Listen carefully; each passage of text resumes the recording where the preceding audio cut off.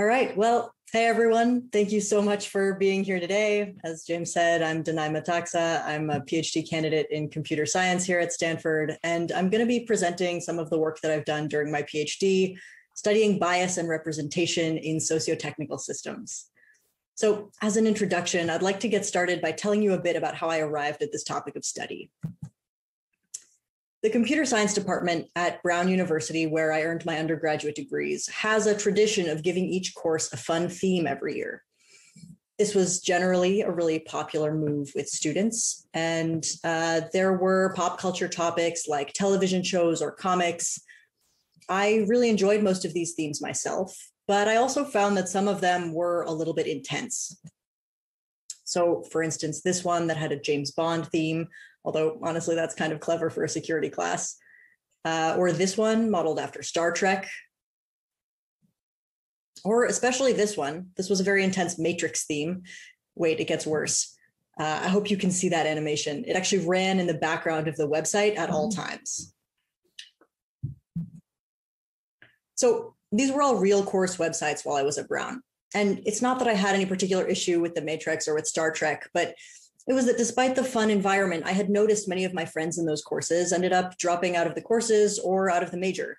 And this seemed especially true for my women classmates. And there were also so few women faculty or teaching assistants.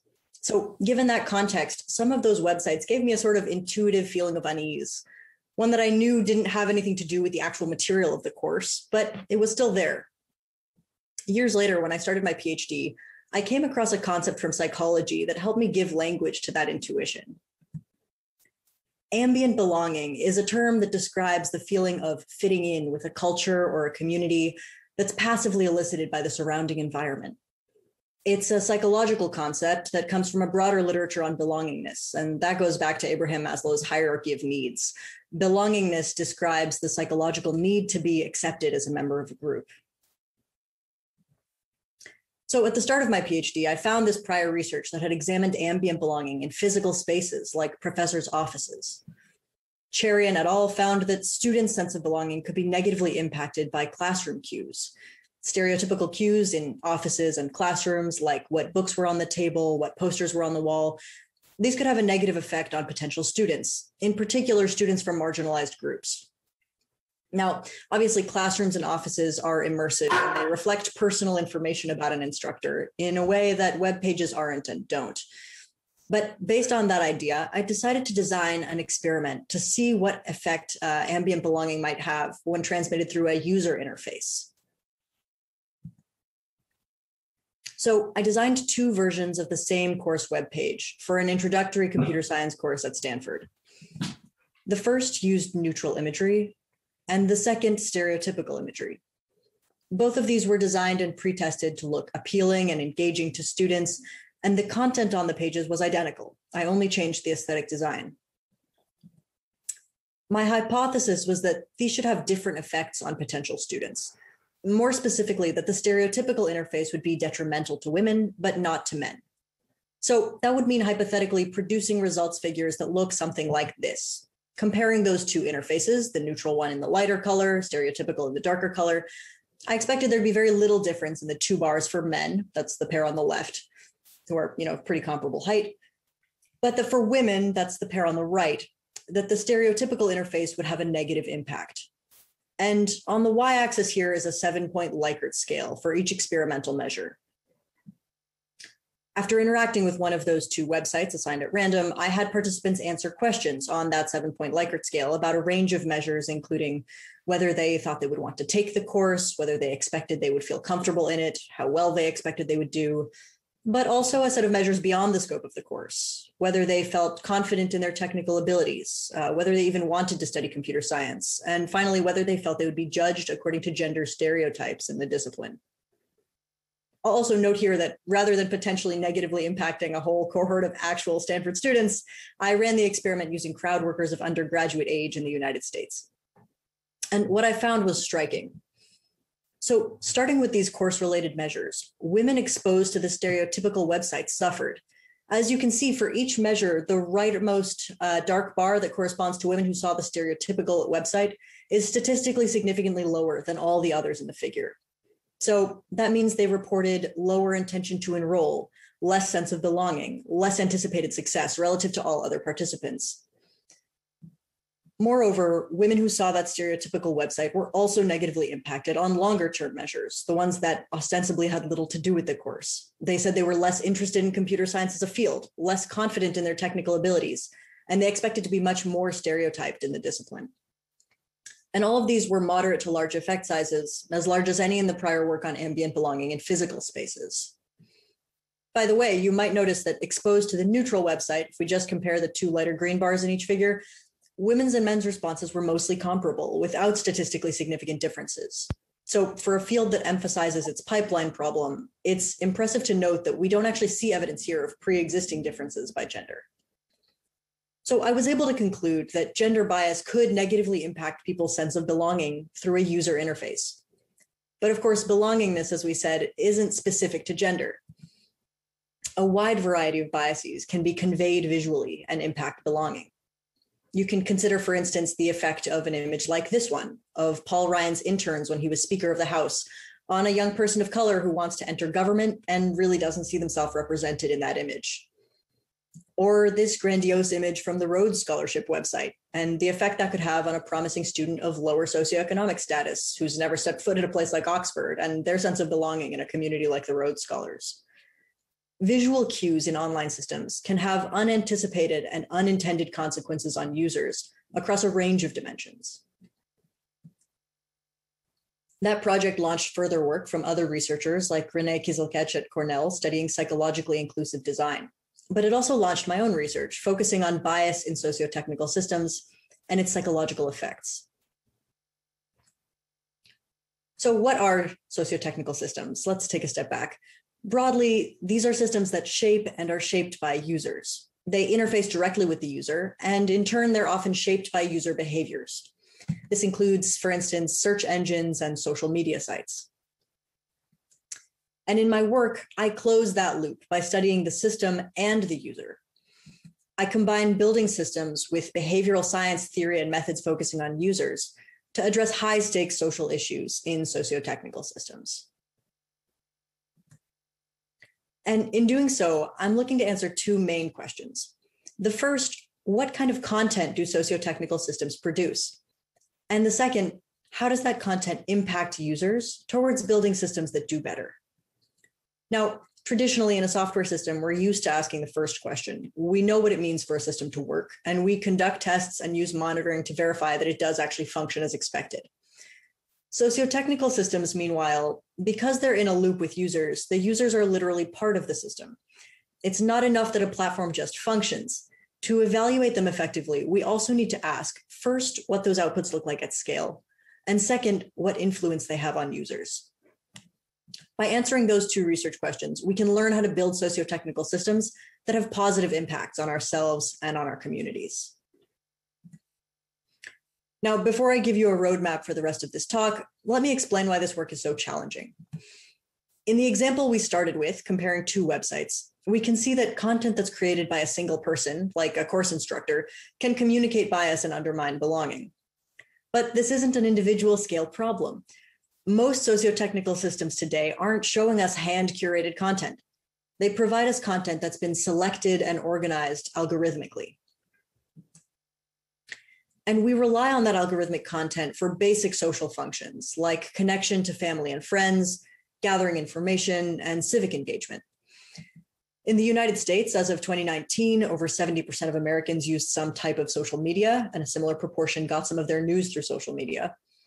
And as of 2012, which is unfortunately the most recent Pew data on search engine use, over 90% of online adults use search engines. That's a number we can somehow imagine is even higher now. And over 2/3 of those searchers considered search engines to be fair and unbiased. But these systems do have significant biases. We've started to see concern about bias along the lines of gender, race, political affiliation, and more. Studying these systems, going beyond criticism to precisely measure the content that they produce and to quantify the impact they have on people, remains a challenge. I see 4 key problems here, 2 on the side of the system and 2 on the side of the user. First, these systems are dynamic.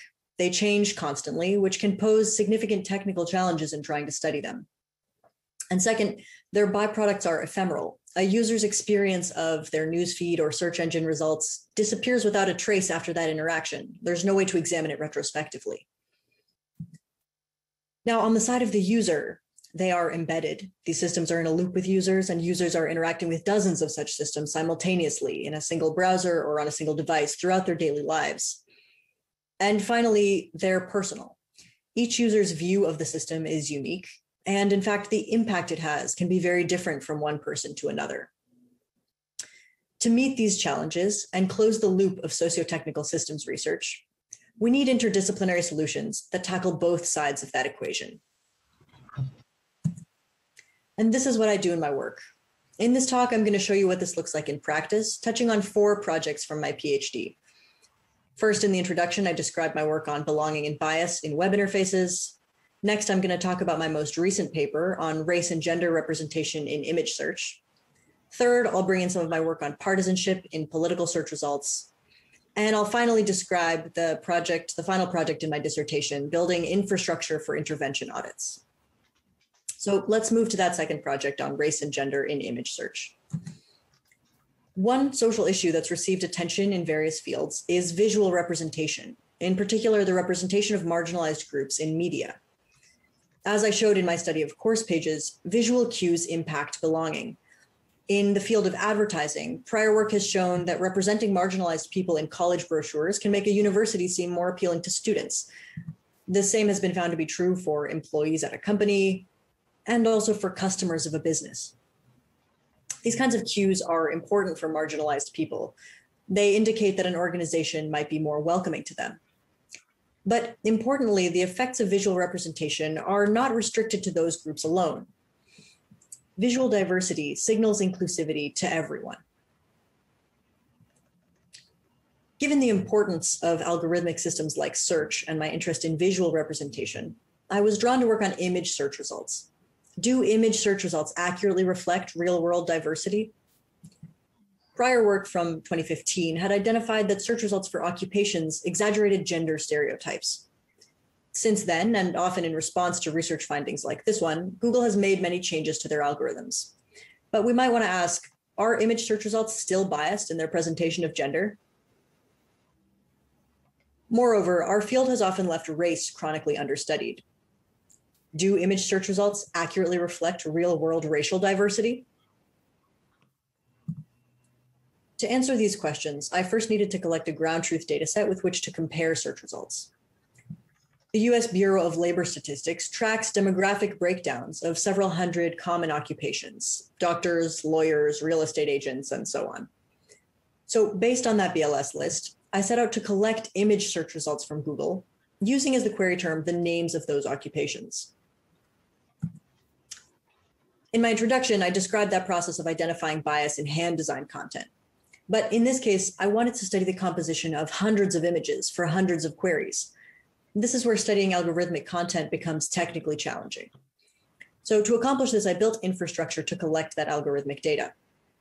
My pipeline for automatically collecting and processing image search results begins with a scraper to query Google with each of those query terms and capture the resulting top 100 images. To avoid potential personalization from repeated searches, I used a Selenium WebDriver with separate sessions per query.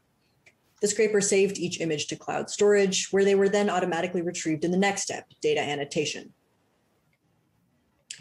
To annotate the data, I recruited crowd workers through Amazon Mechanical Turk, with 3 workers assigned at random to label each of those 1,000 images. I elected to use crowd workers here rather than automated image processing or machine learning because ultimately I'm interested in how other people perceive these images. For gender, crowd workers were asked to label whether each image showed a woman or not. For race, whether the image depicted a person of color or not. Now, this is obviously a reduction down to a single bit. Does this image represent a marginalized person? Yes or no? There are many potential ways to improve this strategy in the future, but I used this binary categorization because while both race and gender are spectra, in each case, there is a single dominant group that others are marginalized in relation to. And I collected up to 3 labels, considering the annotation to have reached consensus when 2/3 agreed. And finally, after eliminating occupations whose image results didn't show enough people or enough people with discernible race and gender, I settled on a final list of occupations. I made sure then that these occupations were not statistically significantly different from the full list of BLS occupations in terms of demographics. So putting that all together, what does this look like? Beginning with gender, I had a list of occupations with their real-world workforce gender diversity from 0% women to 100% on the x-axis here. And I could map each to a place on the y-axis reflecting the proportion of women in image search results for that occupation. The colors of these data points are arbitrary just to help you track each point when they move in a second. The diagonal line represents perfect correspondence. This is where the data points would line up if image search results were perfectly reflective of the real world. Above this line are cases where search results overrepresented women, and below where search results underrepresented women. So let's see some data. For example, receptionists are about 88% women, but Google images for receptionists were almost 100% women. On the other hand, women are 30% of CEOs, but only 11% of search results. And women are more than half of all bartenders, but only a quarter of search results for that query.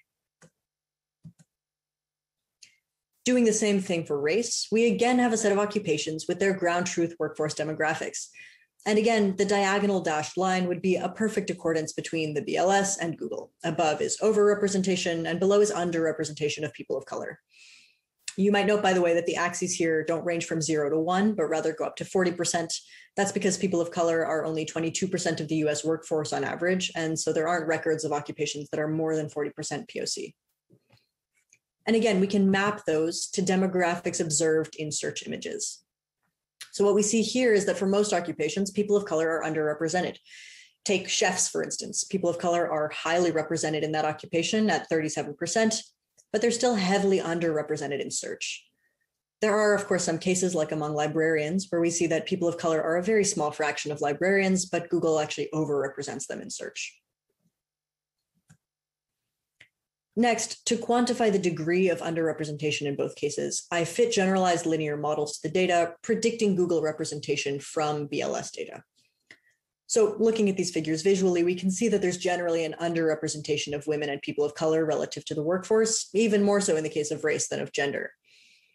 In order to test whether the model's predictions of the overall workforce average, those are the vertical dotted lines, whether that was significantly different from proportional representation, that's the diagonal line, I examined the model's predictions at that X value and found that indeed, these predictions were statistically significantly lower.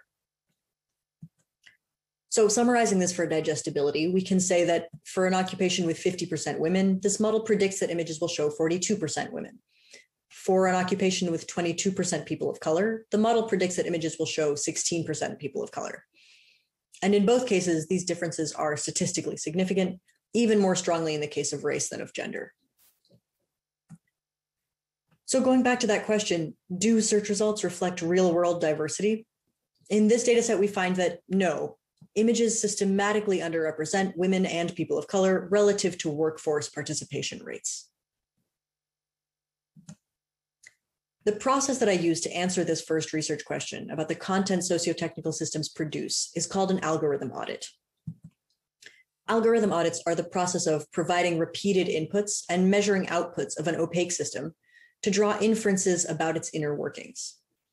Auditing, without the algorithm part, is a powerful tool that's been used in the social sciences for decades to identify discrimination in things like employers' hiring practices or loaners' lending practices. In the context of algorithms, we adapt it to examine whether an algorithm displays bias. So having answered that first question using an algorithm audit, in this project, I also close the loop by connecting a second study answering this second question. How does biased content impact users, and how can we do better?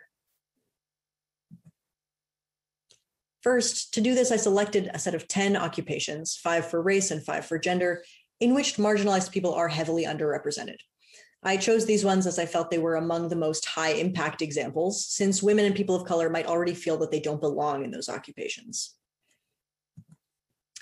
Next, I created synthetic image search results pages using the actual images that we collected in the earlier study. For each of the 10 occupations, I created 3 synthetic search results pages, one with images predominantly from the dominant group, one with images predominantly from the marginalized group, and another with equal representation. And I designed a randomized controlled study for each occupation, exposing participants in the studies to one of these three conditions at random. After that exposure, I then asked each participant questions about three measures of interest on a 7-point Likert scale. First, I asked about their perception of how inclusive the occupation is. Second, about their interest in joining the occupation. And third, whether they felt they would belong or be valued in it. So what did we find? First, let me explain how to read the figures I'm about to show you. The first dimension I varied, gender, is shown here along the x-axis. So we can see how participants' perceptions of occupation inclusivity changed as the proportion of women in those synthetic search results increased. Second, each of these search results also had some distribution of racial representation. That's shown here with three different lines showing participant responses on the outcome measure as the proportion of people of color was increased. So reading this figure all together, what can we see? We find that greater representation of marginalized groups makes occupations seem more inclusive across the board. Reading all three lines from left to right across the figure, we can see that participants' expectations of inclusivity in this case generally increased the more women they were shown. And next, examining these three lines separately, we find that showing search results with greater representation of people of color also had a positive impact on inclusivity. In particular, showing medium or high levels of people of color's representation had a positive effect on perceived inclusivity relative to low levels of racial representation. And we also validate these findings statistically. We fit a linear model to this data that predicts perceived inclusivity from these two features, and both race and gender representation in the images had a positive and statistically significant impact on expectations of inclusivity. You'll also remember that this is consistent with prior literature on visual diversity, making organizations seem more inclusive. Next, let's look at results in the same format for the second measure, participants' reported interest in an occupation. Here we see somewhat different results. While increasing racial representation does slightly increase interest in the field, as you can see from those stacked lines, increasing gender representation actually had a borderline negative effect on people's interest in the field. And again, fitting a model to predict interest from gender and race representation in the stimuli, we confirm this finding. So in this case, search results with more women had, if anything, a negative effect on our outcome measure. What might explain that? One possible explanation is occupational feminization. This is a set of theories in social science that describe the cultural turn that happens as women become more represented in an occupation, and the closely related idea that pay and other status markers decrease as women's representation increases. So, although we might have good reason to believe that increasing women's representation in image search results is a normatively good idea, in some cases it can empirically lead to counterintuitive and even counterproductive outcomes. Now, going back to this setup, there's actually one piece missing here. So importantly, in addition to exposing participants to different conditions and collecting their responses, I also collected demographic characteristics like race and gender for each participant. While the previous two results I showed were largely consistent across participants, on issues like belonging, I hypothesized that people from marginalized groups might be affected in significantly different ways than those who aren't. So next, I'm going to show you two findings about participants' sense of belonging, specifically examining differences first by the participant's race and gender, first by participant gender, and then by participant race, in addition to the stimuli. So first, let's examine sense of belonging as women's representation was increased, separating participants by gender.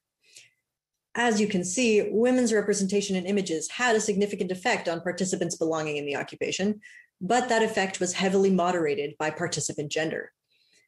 When shown search results with very low representation of women, men were much more likely than women to say that they felt belonging. But as I increased the proportion of women in those search results, women's belonging increased while men's decreased, to the point where they almost converged. So we find that women's sense of belonging improves with greater representation, while men's declines. What this means is that we can actually compensate for pre-existing differences in gendered perceptions of belonging by increasing visual representation of women. What it also means, though, is that increasing women's sense of belonging in this way might happen at some cost to men's sense of belonging. And again, fitting a linear model to the data, we see that gender in search results and participant gender both had a significant effect on sense of belonging, as did the interaction of those two. Finally, I did the same analysis for race, separating participants by whether they identified as white or people of color, and examining the effect of increasing racial representation in image search. Unlike the case of gender, however, I did not observe a significant effect of image diversity on participant sense of belonging. Racial gaps in belonging were unchanged by visual representation. Across the board, white participants reported a higher sense of belonging than people of color, and no amount of racial representation in those search results could change that. And again, we confirm this finding statistically. So to conclude, these findings confirm that visual representation in algorithmic content can change people's expectations of the world and of their place in it. But as we saw, there are also some important nuances to keep in mind. First, more isn't always better. Greater levels of marginalized people's representation can actually have deterring effects because of underlying social issues. Second, identity moderates effects. The same content might affect people from different identity groups very differently. And third, there are cases where existing inequities simply can't be addressed through some intervention. Technical fixes won't suffice for big social problems. So as I've just shown you, I use a combination of technical and behavioral science tools to answer these two questions: what content sociotechnical systems produce and how that impacts users. Underlying the insight that visual representation impacts users, there's a key theoretical idea that I want to draw your attention to. Users in the experiment I just described, as well as in other previous work, aren't consuming search results by scrutinizing each result individually and thinking about what source each image came from and deciding whether to adjust their worldview accordingly. Instead, empirically, they consume the entire page of results at a glance. The whole page is essentially a single object.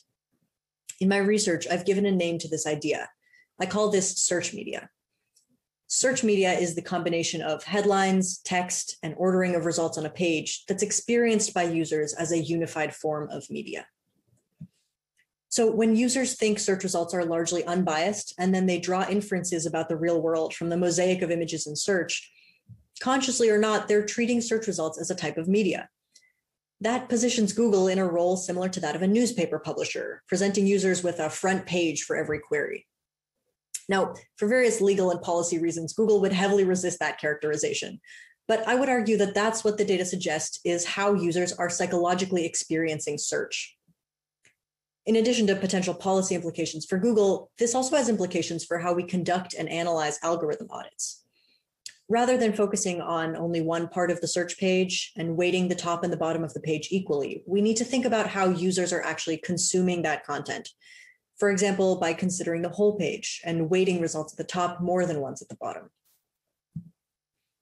This idea about search media and the algorithm audit strategy for studying it has implications in many domains outside visual diversity. For instance, another area of interest for me is politics. In the political context, one important kind of representation that matters is the representation of political perspectives, and the potential for bias is along partisan lines. So in the third project I'll touch on today, I studied political partisanship in search media. In 2018, then US President Trump tweeted about Google. He made a series of claims on Twitter that of course got picked up by major news outlets around the country, alleging that Google search was biased against conservative perspectives. Amidst that contentious political context, I did an audit of political partisanship in web search. First, to find a real-world data set of importance, I collected the names of every candidate running for federal office in the US 2018 midterm elections. That's every candidate running for either chamber, the House, or the Senate in any state that year. To collect a data set, I built infrastructure to perform queries with those politicians' names, collecting the first page of search results. Scraping data at this scale entails several technical challenges. One risk is that Google will identify this irregular activity and block the scraper. Another is that a single machine conducting each of these 3,000 queries wouldn't actually finish in the course of one day, and I wanted to collect these scrapes daily. So to do that data collection of over 3,000 pages of search results daily, I used 5 scrapers instantiated using Amazon EC2 and coordinating between them, such that the scrapers rotated through a list of IP addresses and user agent strings to appear as though these queries were coming from a set of over 20 actual machines. I also instituted a random wait time of about a minute between queries, since rapid queries without wait time make it likely that Google will detect and block that irregular behavior. And finally, each query included a depersonalization parameter, as if we were querying in incognito mode, to prevent personalization by the history of queries. I wasn't too concerned about other forms of personalization, since prior work had shown that generic political queries like these are not heavily personalized.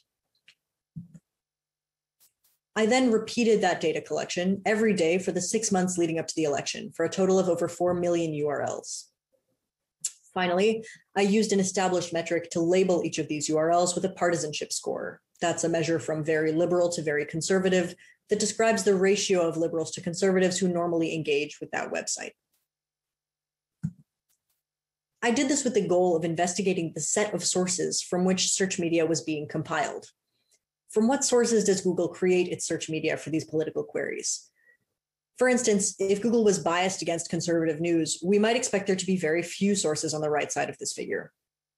Or if Google showed large partisan differences for Republicans and Democrats, maybe this would reflect some disparate treatment of political groups. Instead, however, what we found is that search media drew extensively from conservative sources, regardless of query. As you can see, this pattern also looked roughly the same, regardless of the affiliation of the candidate being searched for. So at least by these metrics, we can conclude that there isn't some widespread bias against conservative content in search media. In other words, algorithm auditing can also identify when there isn't evidence in support of some alleged bias. Now, you'll remember I said I collected this data daily for 6 months leading up to the election. I was interested in whether there were any temporal changes over the course of the election. And I did find evidence that political events affecting individual political candidates changed their search media. But rather going into those here, I'll just touch on one striking trend across the whole data set. Here we have the average partisanship of each page of search media, weighting each individual search result by its order on the page. So a page of more partisan search media would be a data point higher up on this figure, whereas a more moderate page would be lower. And I looked at partisanship over the course of the election for candidates who went on to win their elections versus those who lost. As you can see, we found that search media clearly differentiate these two groups. Election winners have much more moderate search media than do losers. Now, before you get excited and quit your day job to start the next 538 election prediction service, I have to tell you something that political scientists would recognize very well. It's a well-established fact that election outcome has a very strong correlate, and that's incumbency. Incumbent candidates win upwards of 90% of the time or even more. So if we separate candidates out by incumbency, we actually find that this is the main driver of that trend. Search media differences reflect incumbency. Incumbent candidates have much more moderate search media than do challengers or those running for open seats. This finding empirically demonstrates a pattern that's been theorized in political science, that challenger candidates whose road to electoral success involves first winning a primary election where only members of their party are voting, are incentivized to take more extremely partisan positions. Whereas incumbents who are looking to win a more general election where citizens from both parties will be voting should take care to come across as more moderate. In short, our findings from this study demonstrate that algorithmic content reflects real-world information and reveals insight that speaks to theory from other disciplines like political science. And overall, algorithm audits are a multi-purpose tool for studying bias in sociotechnical systems. Without going into this too extensively, I want to make a note here on algorithm auditing. As we've seen, conducting effective algorithm audits is technically challenging. What should we measure? How do we collect that data? How do we manage it at scale? And at times, it's also theoretically and ethically challenging as well. For instance, it usually involves breaking a platform's terms of service, which historically was illegal. So recently, I've gathered a team of leading algorithm audit researchers from 4 universities, and we've written an authoritative piece on algorithm auditing, including its history, best practices, ethics, and norms. So you can look forward to that piece in the journal Foundations and Trends in HCI later this year. As I said at the beginning of this talk, there are 4 key challenges to studying sociotechnical systems. They are dynamic, ephemeral, embedded, and personalized. Research like mine closes that loop, connecting the socio and technical parts of these systems using a combination of computational and behavioral science strategies. But the overhead to doing this work, as we've seen, is significant. So for each website we want to study, we need to build new custom infrastructure, and that infrastructure only allows us to study one website at a time. And in order to control the stimuli that users see, we have to run experiments in highly controlled artificial experimental settings. So in order to enable researchers to do this work and to do it more sustainably, in addition to creating guidelines and best practices, we also need more effective tools. This need for tools brings me to the final project in my PhD, creating infrastructure for intervention audits. While there are existing tools for such research, they have significant limitations. There are many examples of one-off infrastructure for passive audits, as we've seen in this talk, and these can be really valuable, but they generally only collect data from one website at a time. New infrastructure has to be built for every new audit, and any experiments or interventions need to be run separately. Another option is panel survey data collected by private companies. Such data can be reanalyzed by researchers who don't have to collect it all from scratch, but in such logs, we can only see what websites users visited, not images, headlines, or other content consumed without visiting a new URL. And these data sources also don't allow for experiments and can be really expensive to get access to. And finally, I think some of the most promising work has been proposed recently by Mozilla, who are developing a tool to let researchers collect data and run experiments in the browsers of volunteers. This gives researchers a lot of control and allows for interventions, which is great. But using volunteers limits data collection and intervention to things that Mozilla will approve and users will tolerate on a volunteer basis. Plus, researchers can't follow up with participants through surveys or other kinds of additional data collection. So going back to those challenges, ideally what we want to do is allow researchers to collect data themselves in real time, to do this for extended periods of time, perhaps following up with the same users later, choosing exactly what data to collect from user browsing across all websites, and being able to combine this auditing with interventions on consenting participants. And that's Intervenor. Intervenor is the last project in my dissertation. It's a system designed to allow researchers to both passively audit and also intervene on the cross-site browsing experience for a group of consenting, compensated participants. The system has three parts. The first is a front end, a Django web app. The second is a Chrome browser extension. And the third is the back end implemented with Amazon Web Services relational database. I'll explain briefly what these three parts do. The front end is user-facing with an admin interface for researchers. It handles onboarding and offboarding, collects survey responses, gives users privacy controls for their data, and allows researchers to manage participants. The extension handles data collection, collecting the trail of links that participants visit online, timestamps, and also content on the page, customizable by the researcher. This could include images, headlines, links, or other content viewed by participants. The backend then combines and securely stores these two data sources where researchers can access them later for analysis. To make this a little more concrete, I'll walk you through Intervenor's use from the perspective first of a participant and then of a researcher. So from a participant's perspective, their experience of Intervenor has three parts: onboarding, participation, and offboarding. During onboarding, they are consented and they complete an onboarding survey, and then they're walked through the extension installation process. During participation, there are two phases. First, the extension passively collects data from their normal browsing to establish a baseline for each participant. And during the second optional phase, the system deploys interventions, changing their browsing experience. Finally, after their participation is over, they uninstall the extension, complete an exit survey, receive payment, and can potentially be contacted with follow-ups in the future. From the perspective of the researcher, Intervenor involves development, recruitment, and management. During development, rather than build this whole infrastructure from scratch, the bar for entry is lower. Researchers just need to be able to edit the existing code to collect the specific data they're interested in and deploy their own interventions. Next, they can generate participant codes to allow users to sign up, distributing those through ads, survey panels, crowdsourcing platforms, or wherever else they're getting their participants. And finally, during the experiment in management phase, Researchers can do things like randomly assign participants to different experimental conditions and collect and analyze the resulting data. To make these benefits clear, let me walk you through 2 examples of studies that Intervenor can enable that are beyond the current state of the art. The first is in the domain of fake news and misinformation. There's been a lot of work in this space in the past few years, including an excellent recent paper that analyzes browser history logs published by Allen et al. In Science, which concludes that people visit websites with misinformation pretty infrequently. But Intervenor allows us to go further. First, in terms of exposure, what headlines do people see but not visit? Browser history logs only record sites that people do visit. In contrast, Intervenor can collect data on each page of a user's browsing and study things like selective avoidance by examining all of the links that people see but don't click on. Next, Intervenor is user-centered. In addition to log data, we might want to deploy surveys or interviews to understand how people's beliefs change over time in relation to the content they consume.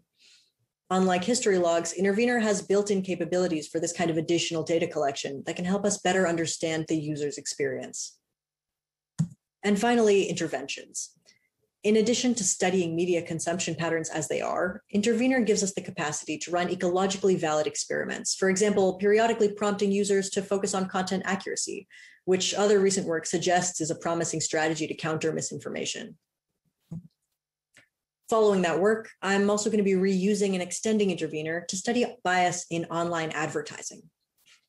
We've probably all noticed or heard at this point that marketing and branding is often heavily gendered, and related concepts like whitewashing describe the way that dominant norms, what's considered attractive, professional, or marketable, are also racialized and affect the way that we see race presented in media like movies and ads. Moreover, the content we see in advertising should have some psychological impact. That's kind of the whole point of advertising. So given that backdrop and the harms that I've shown you can occur from biases in gender and racial representation in algorithmic content, I'm interested in whether online ads shown to people also display such biases. Existing work has found that from the perspective of an advertiser, online advertising platforms don't have sufficient safeguards in place to prevent advertisers from racially targeting ads for things like housing and employment, though doing so is illegal. And similarly, that ads for things like STEM careers may not be shown equally to men and women. But if we wanted to study the set of all ads actual users are shown, current algorithm auditing techniques fall short. As you've seen, most algorithm audits collect data from a single website, and that data is presumed to be a good stand-in for what all users see. In this case, though, ads are shown to people across the whole web, not just one site, and they're highly personalized. So again, Intervenor improves the current state of the art. First, on exposure, Intervenor can collect all the ads people see in browser and get a full picture of the content of those ads. For instance, we can look at things like the distribution of gender and skin tone in those ads and ask whether they're representative of diversity. Second, Intervenor will deploy to a group of real users, collecting all the ads they're shown across all the websites they visit, and allow us to study those repeated exposures in the context of those users' own demographics. To understand, for instance, whether people of different races or genders are shown significantly different ads or affected by ads differently.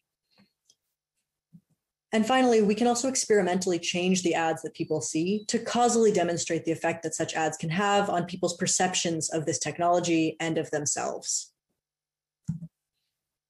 The last point I want to underscore about Intervenor is about the importance of privacy. Research practices in academia as well as industry have led to major tensions in recent years when users are unaware that they're participating in experiments or unable to opt out. Keeping that in mind, Intervenor is designed with participant privacy as a central value. This includes consenting and compensating all participants, providing those participants with controls over the data that we collect, including an interface for data redaction and incognito browsing, and securely and anonymously storing their data for a limited period of time. I plan to release a version of this tool publicly, allowing other researchers to run studies hosted in the Intervenor environment. Practices like these are necessary for making that research sustainable by creating trusting relationships with participants who we can work with again in the future. So to summarize, over the course of my PhD, I've worked on studying representation and bias in sociotechnical systems, including the 4 projects I've talked about today. The first three demonstrate the impact of combining computational strategies like algorithm audits with behavioral science to identify bias in algorithmic content and its impact on users. First, I showed how psychologically inclusive versus alienating design could impact people's sense of belonging in a course. Second, that racial and gender biases do appear in algorithmic content and can have detrimental effects on people in the context of employment, and that different levels of representation can cause positive and negative psychological responses. And third, that building systems for auditing bias in algorithmic content is also a useful tool in cases where some alleged bias isn't observed, but that such content can reflect real world and theorized trends. And finally, Intervenor takes this one step further, providing much needed infrastructure for researchers to be able to conduct this important work in a more accessible, scalable, and sustainable way. Sociotechnical systems and the algorithmic content they produce are going to continue growing as one of the main sources of education, professional opportunities, civic engagement, and more. So when we study it, it's vital that we consider both sides of that equation, the system and the user, and that we do so keeping in mind and in focus the experiences of marginalized users. This is the central aim of my work. By closing that loop between algorithmic content and its effects on people, we can build sociotechnical systems that have positive impacts on ourselves and on our communities. Thank you so much for your time and attention. Just quickly before opening for questions, I'd like to take a moment to make a few acknowledgements. First, to my advisors who have guided and supported me so well over the last 6 years and made me feel valued, not just as a researcher, but also as a person. I also extend my thanks to the rest of my committee for all of their advice and guidance, starting even before my PhD, and for their patience as I finish my written dissertation this summer. And I'd also like to acknowledge my other collaborators, especially the students that I have been so lucky to work with, as well as the Interaction Design Lab, the Social Media Lab, and the Stanford HCI group. Working with all of you has been the absolute best part of the PhD for me, and I'm so grateful to know each of you. And finally, doing a PhD is certainly more than just a professional undertaking. I am so supremely grateful to the friends and family who have supported me throughout. So thank you again so much for your time and attention. I'm happy to take questions now, and also feel free to contact me by email or to find me in person this coming year at Stanford during my postdoc, or next year when I start as an assistant professor at Penn. Thank you. All right, thank you so much, Danae. The sound of a very enthusiastic clap. I'll take one from the Q&A form just to kick us off, and then folks can feel free to jump in. So our first question is wondering whether there's any research basically looking at the correlation between that sense of belonging and then the impact in applying to or getting into a group or a career. So if the sense of belonging goes from 4 to 5 on a Likert scale, what impact is that going to have on their behavior or outcomes? And I appreciate there may not be an answer to this yet. Yeah, that's a great question. Belonging has been studied pretty extensively in psychology, and so I would point you in that direction for other research. But that was exactly the reason that I included measures that were, beyond the scope of just that course, to think about whether someone said that they would want to enroll, but also to think about whether someone felt that they were even interested in computing at all. Because it's those changes that belongingness can make to the place that we see ourselves and the way that we imagine ourselves in the future that I think is really interesting and promising, or important to study. Yeah, I had a question. In the first project where you were showing the search results, I was curious what your methods were for creating, for example, the collections of images of, marginalized populations and so on, because that in itself can be a very complex and biased process. Yeah, definitely. So the process there was, first, we took the set of actual images that we had produced by scraping in the first part. Then we looked at the breakdown of marginalized people that we wanted in each of those 3 conditions. And we selected that set of images kind of starting from the first row of search results and continuing through. So basically, we were trying to get something as close to that first set of search results that people would see, while also including the right number of marginalized people for that experimental condition. And so sometimes this meant going further down on the page to find enough marginalized people to put in the search results, because there really weren't very many. And then from there, we were randomizing in their presentation on that set of search results. when you said the number that you wanted, I'm confused by like how you determined what you wanted. Yeah. Those were the three conditions. Let me see, maybe it's worth to pull up this slide or maybe this one. We were looking for the low condition to have approximately 10%, the medium or equal representation condition to have 50-50, and the high to be 90% marginalized people. Oh yeah, so my question is like, of the marginalized people, how did you choose? Because you could have different, there's different categories of marginalized people. Yeah. We were just selecting those from the order in which they appeared in the search results that we had initially collected. Yeah. So that's an important point though to make, because so the fact that, for instance, we don't see, here is the slide I'm looking for. We don't see a difference in changing representation. We don't see an impact on people of color. I think in part that's because, I'm talking about here as if we're talking about the representation of marginalized people. But in fact, really what we're looking at is the representation of white people and decreasing that. So that doesn't necessarily mean affirming the representation of particular marginalized people. The same way that we would ideally want to say, let's take each individual's own identity category and overrepresent that particular thing. I think that that's kind of like the next important step. In this case, we actually didn't have enough images of different types of marginalized people in order to be able to do that. We also couldn't be sure exactly how, from some set of images for each individual participant, who they would say they identified with and who they wouldn't. But I think that that's kind of the ultimate goal, is to understand each person has, nearly infinite dimensions of their own identity. And so we'd like to be able to understand for each person what aspect of their identity is salient in that particular context. And how do we highlight that particular thing to sort of optimize for things like belongingness? Thank you. Yeah, thank you so much. That's a great question. I have so many questions I get to choose from. Wondering, I'll just quote it. Much of your research maintains race and gender as discrete categories, which seems necessary for the algorithmic approach to measuring differences in representation in sociotechnical systems.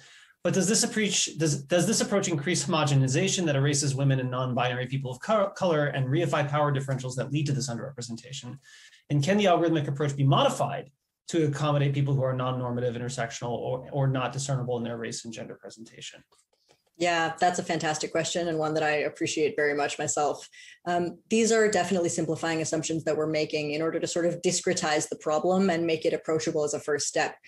As more and more of this work is being done, once those initial effects are established, I think we have a lot more leeway to sort of, first of all, to examine identity in more nuanced and more multidimensional ways, but also I think to do follow-up work that specifically focuses only on marginalized people's experiences, while anchoring it to this sort of like broader literature that we've sort of started to establish, about like everyone. Because unfortunately in science, the understanding of who is the default person, I think if you go straight into the work that only looks at marginalized people, sometimes your work gets pigeonholed as being, like really very not interesting to a broader population. And it's really only like for a specific subset of people who care of this kind of like identity issue. So yeah, these are limitations, I think, not only of the fact that much of this work hasn't been done before, but also of the need to try to pitch this work and establish it to a broader audience. And so that's something that I'm really cognizant of, sort of bitter about, and trying to change. A few others. Did you ever follow up with Brown CS about their websites? That's a fantastic question. Yeah. And then wondering, because that one will be fast. Wondering, the slide about relationship between Google and conservative sources was interesting. And does this mean that Google search results are right-wing biased? Great question. The first question about whether we have followed up with Brown CS, I know that they have been made aware of this work. I don't know that they have made any concrete policy changes as a result. I mean, even while I was there, I was arguing on the course staffs that I was part of that, like, we should at least be thinking about this dimension. And I hope, knowing the students at Brown, I'm sure they are, but the department as a whole hasn't really changed anything that I know of as of now. And whether what really we're finding is that Google is biased towards conservative perspectives. The figure that I showed you there was double counting, was looking at not the set of unique sources, but like how many times they came up. And so that's not adjusted for something like the number of political candidates from the different groups. So I can't conclude that necessarily. If we look at I have similarly the figure, you can see this in the paper, the figure of unique counts of sources. And we find roughly the same total weight on like the more left side of that figure and the right side of that figure. It's like about even in weight. I think actually what they're trying to do is to actively balance, because this is something that they're aware of, which could be its own kind of bias. Like I don't condone balance as the right answer, but it's I think that's what's going on. I'll jump in with a quick question. Really loved your talk overall. It was super great. In the earlier part of your talk, you mentioned specifically looking at, I think maybe it was even the previous slide to this, where you're looking at male and female distinctions here. Do you have a sense for the longevity of these kinds of effects? Like, if you're looking, if you're doing this and you suddenly see imagery that doesn't quite match what you believe, but if, versus having seen that kind of imagery for years, I don't know how you would measure that, but I'm curious if you have a thought there. Yeah, that's a fantastic question. So there's two things there, right? One is like from a single exposure, how persistent is that effect? And we haven't measured that in this case, although I expect it shouldn't be that persistent. There has been some previous work that followed up with people a few weeks later and did actually find some effects. So, perhaps it's even on the scale of weeks. But the other point you make is around repeated exposure. And I think that's the really important and powerful thing, because we do interact with these systems so repeatedly, on a daily basis for decades even. And so that's kind of one of the goals of building interveners, to be able to do that kind of longitudinal follow-up with the same people, and also to be able to record the content that they're actually seeing in a sort of ecologically valid way in their browser over the course of all of their web browsing, in order to understand whether we're seeing these biases consistently across that data and whether those repeated exposures are having more of an effect. We would expect they should compound. Yeah. All right, I am going to call time. And the committee, Danae's committee, will now adjourn into private session where they will continue to demolish us in all of our questions. And but we'd like to thank Danae for sharing their presentation with us. And we look forward to seeing what you get up to at Penn. That's going to be super exciting. Thank you.